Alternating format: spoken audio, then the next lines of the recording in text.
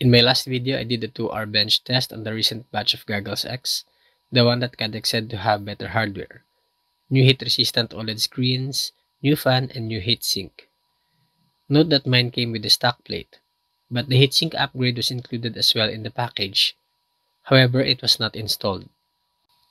After posting the video, I got some feedback that the January 2024 batch now has the upgraded heatsink installed in the factory. Even if Cadex told me that the new batch does not necessarily need the heatsink upgrade, it seems to me that now they are getting more cautious. So I finally decided to install mine. Not that I had overheating problems, but I did the mod to see how much improvement the heatsink will give.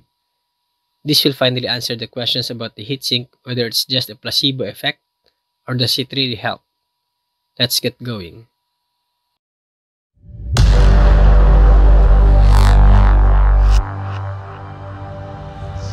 Similar to what I did in the last test, I'm powering the VTX from the 12 volts back of my flight controller.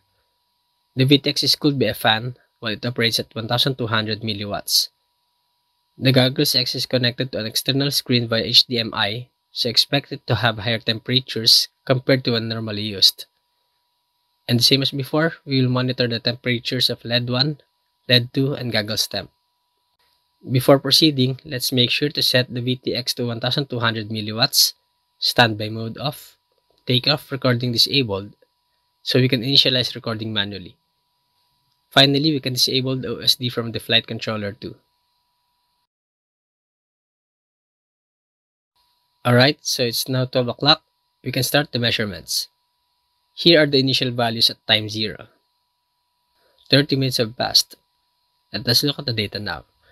We got LED 1 at 55.7 degrees Celsius, LED 2 at 44.99 degrees Celsius, and the Goggles temp at 64.64 degrees Celsius. And here are the data from 60 minutes and 90 minutes interval. So the 2-hour test was completed. The temperature on LED 1 is now at 62.13 degrees Celsius, LED 2 at 47.14 degrees Celsius, and the Goggles temp at 69.46 degrees Celsius. Take note that I did the bench test inside my room at 29 to 30 degrees Celsius ambient temperature. Comparing it with the previous test that I had with the stock heatsink, it can be clearly seen how much decrease in temperature was yielded by the heatsink upgrade. I also computed for the percent difference as well. Interestingly, the Goggles temp had about 16% decrease in the reading. This is important to note since heated air is pushed out by the goggles, and some of which will most likely go towards your face. That 10 degrees lower temperature in my case should definitely help improve the user's comfort. As a conclusion, in my honest opinion, the heatsink upgrade is worth doing. It's a simple solution that works. If you own a goggles from the older batch that has heating issues, then definitely get the upgrade. It's free anyway. If you are one of those who are still about to get the Goggles X, then it would be a good time, especially that the upgraded heatsink is now installed from the factory, along with the hardware improvements. No need to do your own customizations to make it run cooler.